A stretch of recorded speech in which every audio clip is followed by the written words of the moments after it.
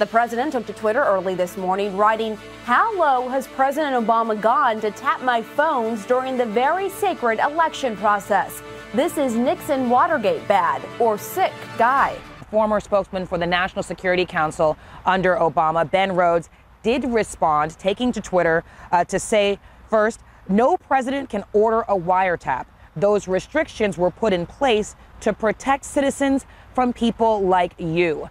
He's speaking directly to President Trump there. There's a report that June 2016, there's a FISA request by the Obama administration, Foreign Intelligence Surveillance Court, to monitor communications involving Donald Trump and several other campaign officials. Then they get turned down, and then in October they renew it, and they do start a wiretap at Trump Tower with some computer and Russian banks, and it doesn't show up anything. Look, however you feel about Trump, how can anyone still honestly deny his propensity for four-dimensional chesscraft? The media toil in misery for months on end, issuing edicts across the ether at Journo Pro boards bespeckled across the hemorrhoidal asshole of the internet, painstakingly crafting the Jeff Sessions Marussia narrative, and then, just as they brace for the final flourish, Donald Trump busts ass into frame and bats it the fuck to the back burner with one sweep of his smartphone. And just like that, there ain't a goddamn thing the media can do but pull a Huey in the Technodrome, shake their fist and shriek the words, "You'll pay for this, Captain Planet."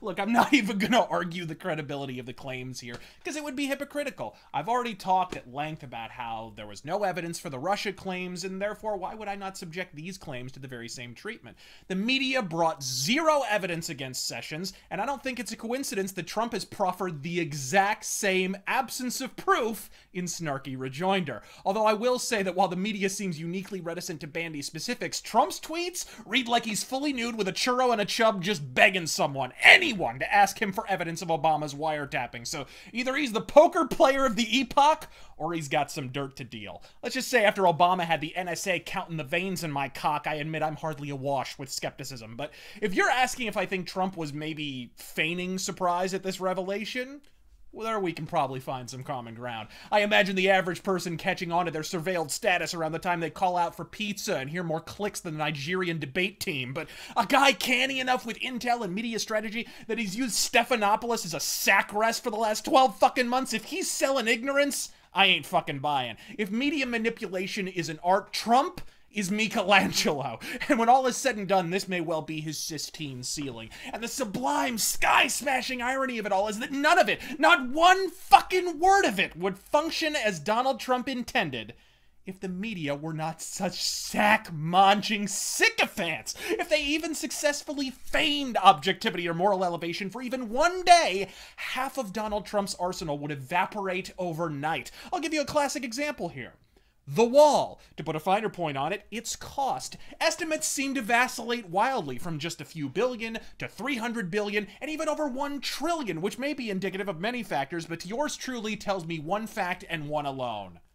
Bitches don't know. But in lieu of reporting their ignorance, foregoing the political football for fucking facts, the media instead report said rampant speculation as if fucking wrote. And every hour on the hour, the estimate seems to compound with interest. And like a coked up carnival barker, they crow it the fuck out gleefully. 100 billion, 15, do I hear 200, 250 to the man in the empty suit, 300, do I hear 350, a trillion, going once, going twice, sold a mushmouth marionette in the pancake makeup. And each week it climbs ever skyward until it's a leaning tower of tergiversation. And what no one seems willing or capable of grasping is that every time they raise that number, they lower the bar Trump actually has to hurdle, until before long Donald Trump merely has to avoid shitting his fucking pants and come in, as he so often does, ahead of schedule and under budget, and lo and behold, he comes off as Kull the Conqueror. It's so preposterously fucking simple, media, and you can't stop falling for it. And as gut-bustingly goddamn hilarious as it's been to watch you labor in vain for the past 12 fucking months,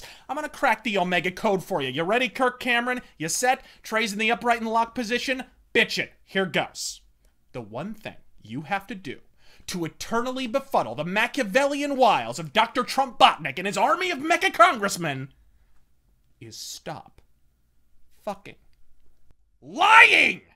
Do that, and you will leave him a toothless house cat, or at least with one glued to his fucking head. I'm Razor Fist. God fucking speed. You'll pay for this, Captain Planet. We're the Planeteers. You can be one too, 'cause saving our planet is the thing to do. Looting and polluting is not the way. Hear what Captain Planet has to say. The power is yours.